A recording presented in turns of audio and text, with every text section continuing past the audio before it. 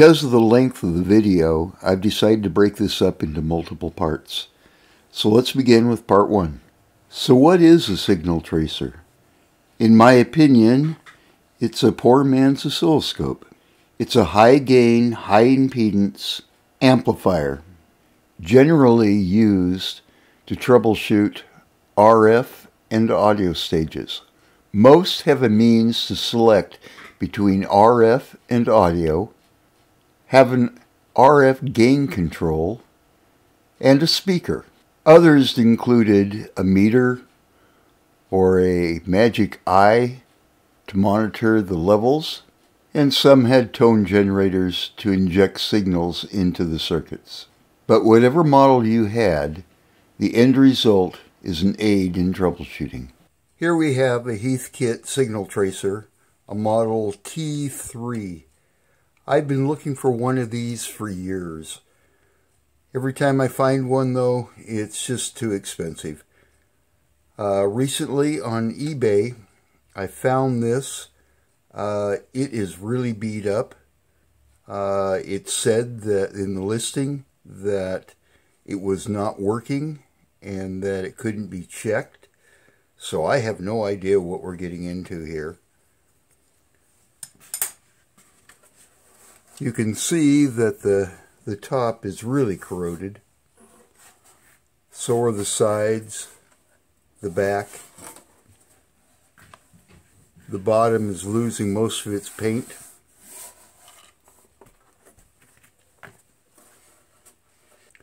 On the front, we have a switch for speaker on-off, a high gain on or off for the probe. We have two inputs. One is an RF, which goes into the first tube. The audio goes into the second tube, but it also has voltage on it when it's in the noise position. We have a gain control. We have a 3-position switch for tracer, for noise, and for the watt meter. We have an eye tube, the plug for the watt meter, a variable pot on-off. When adjusted and watching the eye, it will tell you what the wattage is on the load. We have a speaker voice coil test, and we have a B+ transformer here. So let's open it up and see what we have on the inside. On the back we have 2 screws.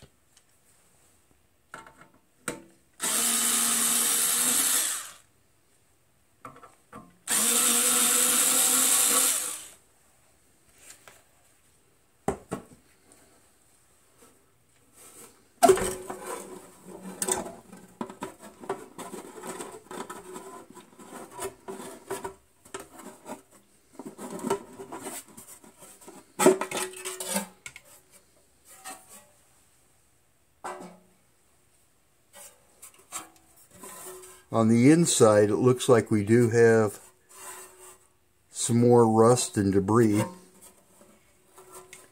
The case is bent and damaged. Looking on the inside, we have our transformer, power transformer. We have a wattage meter transformer. We have the audio transformer, the filter cap, the first amplifier, second amplifier,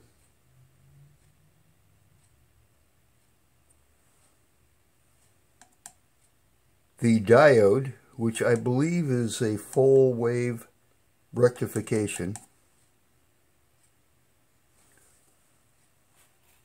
On the underside, we have a bunch of old wax caps that have to be replaced. These caps need to be replaced. We have an electrolytic here that needs to be replaced. We need to check out each one of the resistors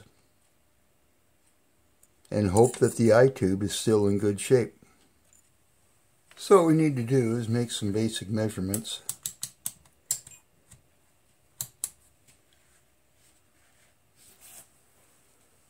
We need to check the power cord,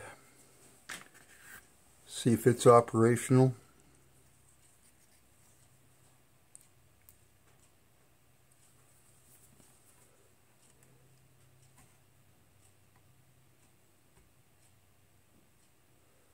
Okay, that side looks good. That side looks good. Now, do we have continuity between the two of them? No, we don't. Is there a fuse? No, there's no fuse. This is the primary.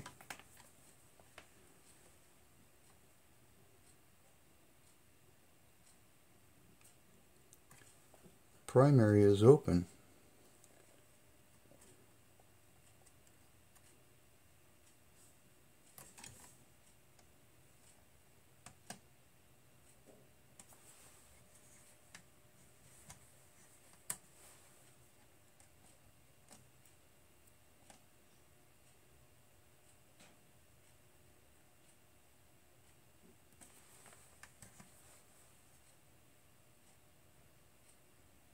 The switch also shows open.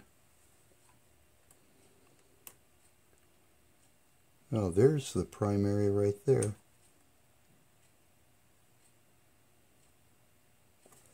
But the switch looks bad.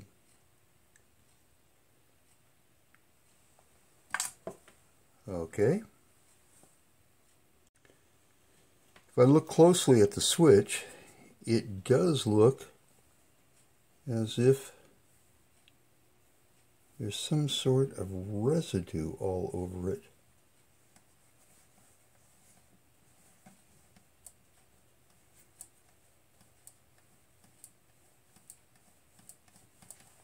Huh.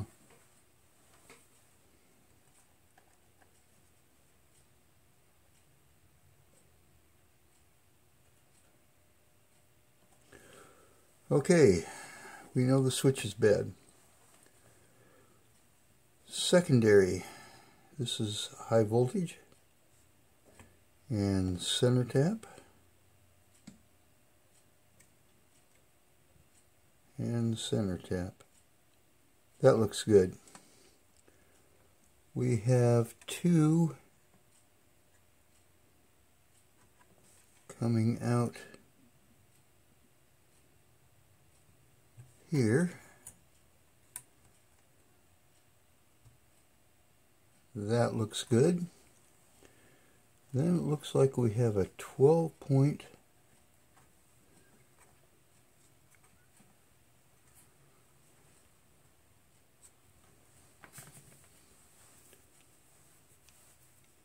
looks like we have a 12.6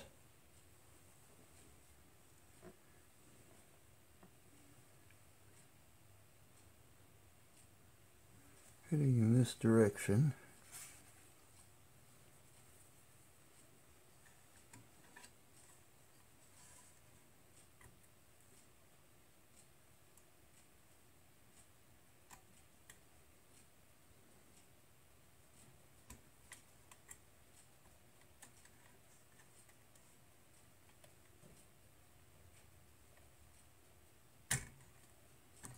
Okay.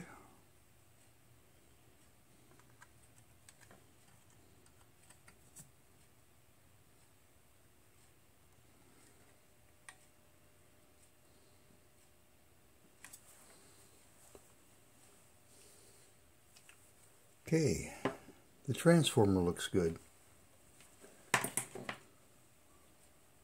Let's turn it over.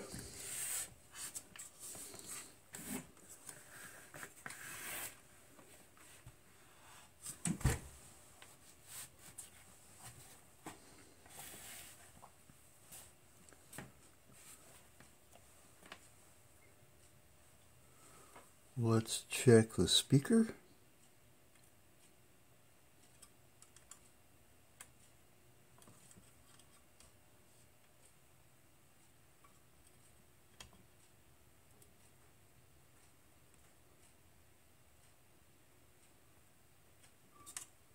Speaker looks good.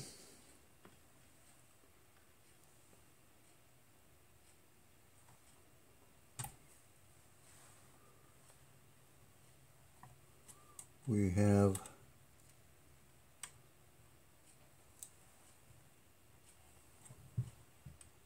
one leg of the transformer. That's the output side.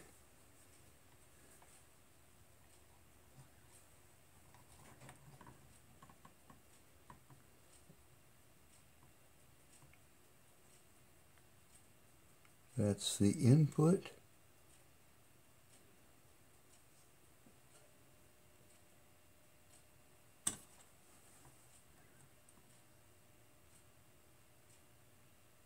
And the transformer looks good.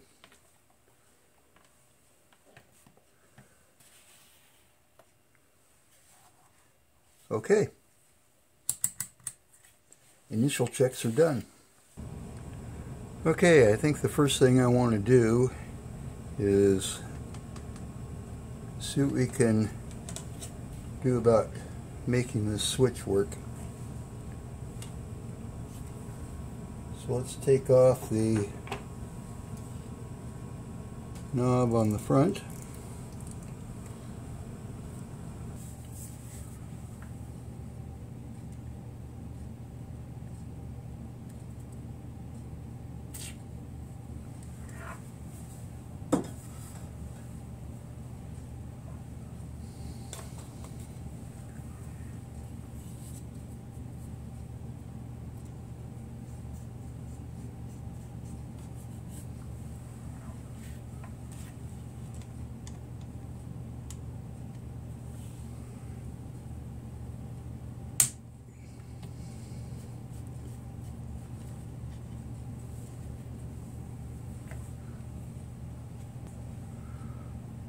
We're going to take a picture of this switch.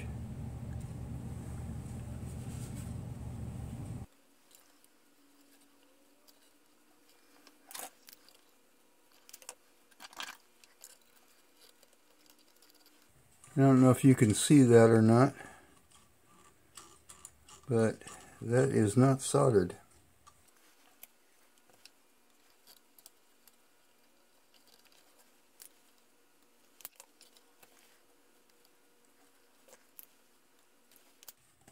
So I've labeled these as 1, 2, and 3. This switch wire right down here, doesn't matter which leg it goes to.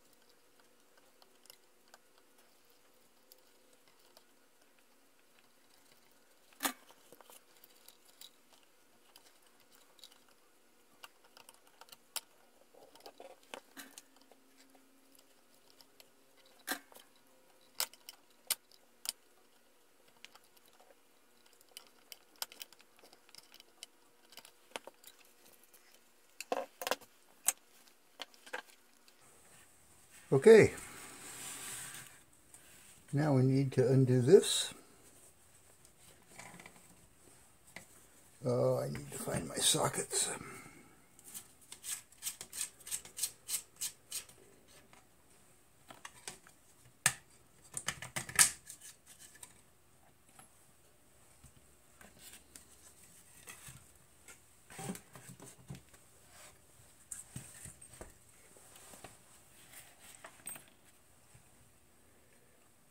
And we have the switch here.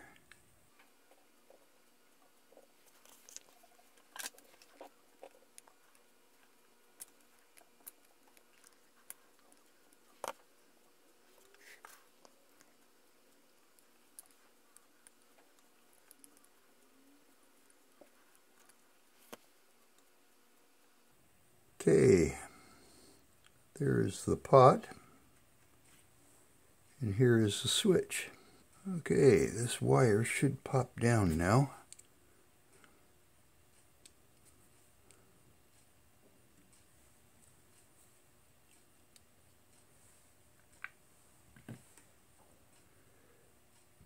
And this assembly should come off,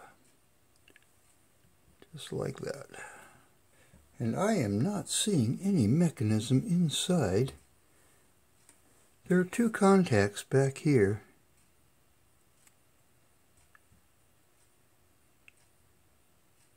That need to be made.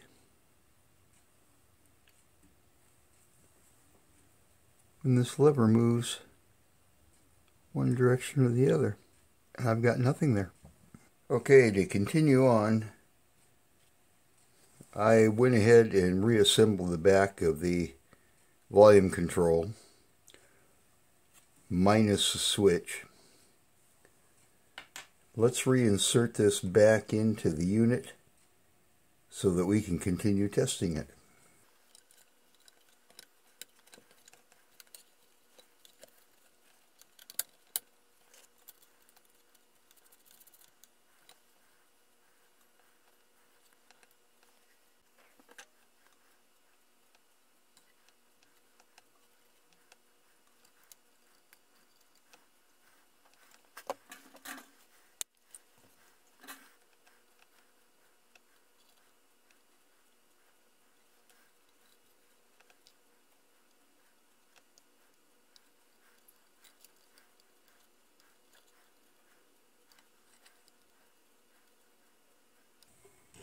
You can see that I just temporarily tack those in because they're going to need to come off when I get the new switch.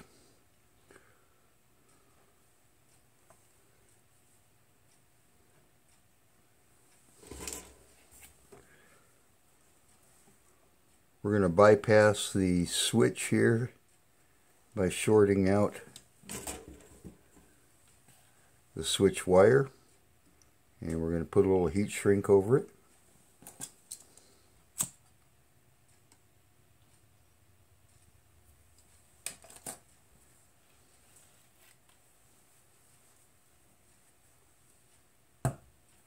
There, now we can go ahead and continue on. This is the end of part 1 of the Heathkit T3 signal tracer. Please join me for the next part where we'll continue on rebuilding this signal tracer. If you found this video useful or entertaining, give me a thumbs up and don't forget to click on the bell icon to be notified of upcoming videos. Stay safe, stay healthy, and thanks for watching.